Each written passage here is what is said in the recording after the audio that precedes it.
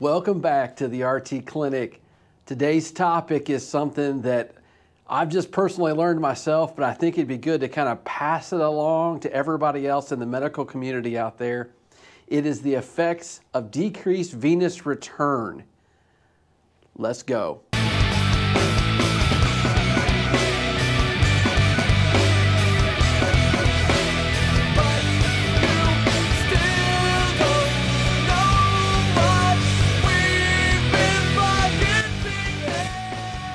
So we're back and we are going to talk about decrease in venous return. Now, when we talk about that, and I'm going to get to the board here in a second, but we know that that's a decreased amount of blood that comes back to the heart. And in the respiratory therapy world, in the nursing world, and a lot of the medical world, decreased venous return is a bad thing. But today, we're going to talk about some therapies that actually cause decreased venous return, but in a good way. And for some disease processes that will actually benefit, the patient will benefit from decreased venous return.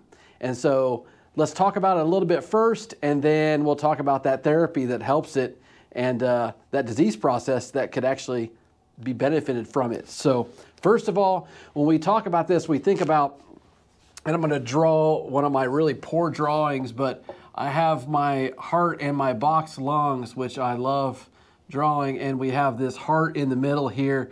And when we talk about decreased venous return, we have actually two large vessels that come in to the heart, the inferior and the superior vena cava. Obviously, the superior is on the top, inferior is on the bottom. And we think about decreased venous return a lot on our ventilators because we've done a couple different things. We have high pressures of some type, or we have really high, and a lot of people will blame it on this, and it definitely can cause this increased PEEP, or that positive end expiratory pressure. That's the pressure we're going to put in the lungs continuously during the inspiratory-expiratory cycle, and that's going to inflate the lungs. And you know the lungs are encased inside the chest wall, the chest cavity, and that it has some flexibility, but once you inflate them so much, they start to squeeze on the heart. We always say kind of squeeze on the heart, but really what we're worried about is squeezing on these great vessels. And this is venous blood, so these vessels are not like arteries. They're not really stiff. They're more, back of a better, floppy. So they actually can get squeezed down a bit, and that decreases the amount of venous blood, or kind of the preload type blood that's coming back to the heart, back to the right atrium. So in the case of ventilators, that's a bad thing because it can also decrease a patient's blood pressure. So you decrease the amount of blood coming back, the heart can't push out as much, and their blood pressure will drop. And they'll say, hey, what kind of PEEP setting do you have on that patient? Is it a really high setting? Are there other pressures, especially, we're talking about this, we're talking about mean airway pressure. That's the average pressure in the lungs throughout the entire breathing cycle. It's a calculation of PEEP. PEEP is the best determinant of it, or best changer of it, but then also our inspiratory pressures, respiratory rate, all those things kind of go into the mean airway pressure of that MAP. So an increased MAP at all is going to decrease venous return back to the heart. In most cases, almost all cases, that's not a good thing. You don't want to drop somebody's blood pressure just for the fact that you're going to try to oxygenate them. But with one type of disease process, it actually helps quite a bit, and I'll talk about that. So this is the standard setup for most patients. We don't like it. We don't like the decreased venous return. But in the terms of cardiogenic pulmonary edema, or cardiogenic fluid that's coming over to the lungs, it's actually really good. We're talking about exacerbation of CHF so much that the fluid is coming across the alveolar capillary membrane.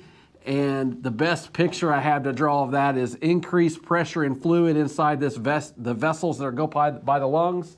The pressure gets so high, and then it actually pushes that fluid over into the lung tissue, into the alveoli. That's going to definitely affect oxygenation and those type of things. So cardiogenic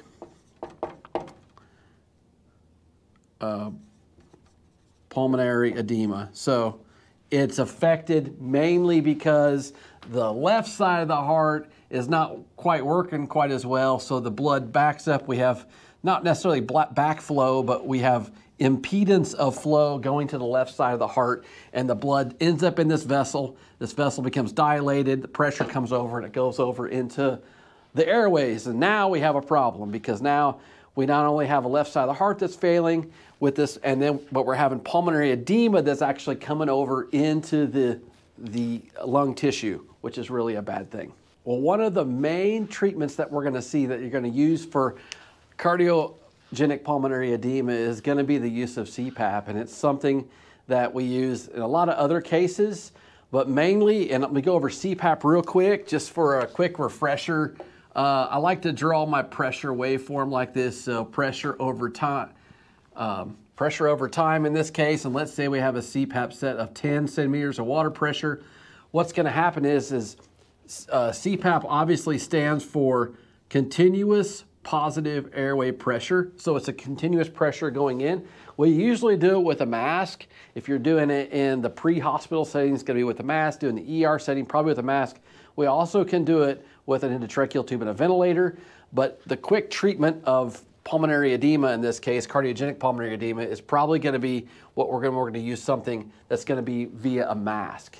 So in this case, when we have something with a mask, the pressure goes over time, the patient takes a breath, it might have a little dip along the way, patient breath, patient breath, patient breath, but we're averaging somewhere in this area, this 10 centimeters of water pressure pushing in to the lungs. Well, what happens is it helps to offset this pressure of this fluid and helps to push the fluid back down into the vasculature. Now, you think with cardiogenic shock, or you have some type of cardiogenic pulmonary edema, you think I need to get rid of fluid, right? We need to get rid of fluid as quick as we can. So you give diuretics way downstream. Down here, you're going to give your Lasix, your Remix, and all that kind of stuff. Get the extra fluid out of the body because the body's not processing it well, and then hopefully decrease that pressure there. CPAP works really well in these cases because it's a really quick fix, because you're actually pushing that pressure and forcing that fluid back across into the vasculature, and then you're also increasing the amount of oxygen delivering, and you're recruiting alveoli, you're decreasing their functional residual space, so it's all a really good thing when we start to use CPAP, and you can get much quicker results with that. Given a diuretic, it does work quick, but it's not nearly as quick as using a CPAP with a diuretic.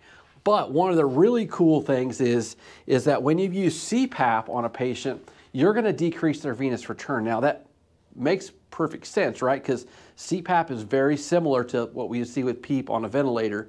So you definitely could decrease somebody's blood pressure a little bit with CPAP, even at high levels. But in the cases of using it with cardiogenic pulmonary edema, they're probably already hypertensive. So let me show a little bit of what CPAP does when we exude it kind of on the lungs and how it affects the venous return. So let's do another diagram here. We're going to go back to my square lungs, which I love to draw, and our heart in the middle. And we have our superior and our inferior vena cava feeding this right atrium of the heart.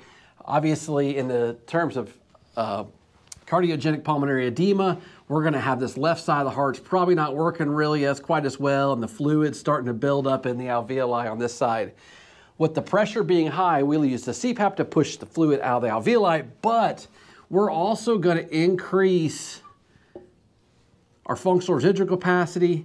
We're going to recruit all those alveoli, and we're going to be also pressing these lung tissue kind of out and against the chest wall. And so what happens is you actually, when you have it against the chest wall, you're going to squeeze in a little bit, decreasing your venous return back to the heart, and it actually takes a little bit of load off of the heart, because then you're not pushing so much fluid coming back into it that it can't get rid of anyway, and you might decrease their blood pressure a little bit, but your heart's having trouble in this case with that extra pressure.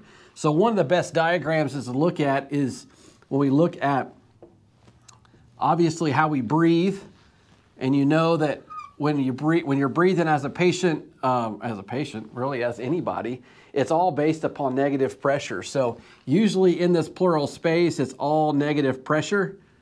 It's all filled with negative pressure. Diaphragm contracts, you have more negative pressure. That's when you pull air in. Diaphragm relaxes and goes back, and that actually pushes the air out and causes you to breathe. It's all from the diaphragm and based upon these negative pressure inside of this area right here.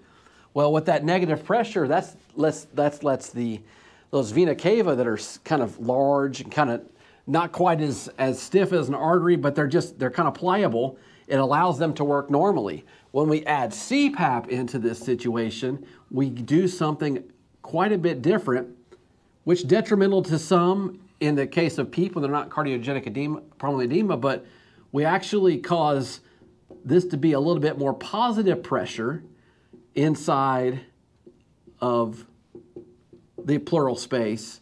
And when you have that positive pressure, you're going to decrease the venous return back to the heart. When you decrease that venous return back to the heart, you're taking pressure off of the heart because of the fluid coming in, and therefore decreasing the blood pressure, decreasing the work on the left side of the heart. Because in most cases, cardiogenic pulmonary edema, their pressure is going to be raging. So as you make this more positive, you're going to squeeze on those vessels, and you're going to also help their blood pressure, but you're helping their breathing in their lungs by adding the CPAP in. So decreasing venous return in some cases is really a good thing. Using CPAP, especially acutely for cardiogenic pulmonary edema, is quite therapeutic. Obviously, you need to use some diuretics downstream, but the use of CPAP actually takes some of the load off of the heart by decreasing the venous return. And I think it's a pretty cool concept. So I hope you learned something today. I know I did, doing a little bit of research. And think about that when you're applying any kind of pressure to somebody's lungs, if it's good to have decreased venous return or if it's bad. In most cases, you don't like decreasing the venous return. In this case, it's actually good. Thanks for watching. Make sure you subscribe.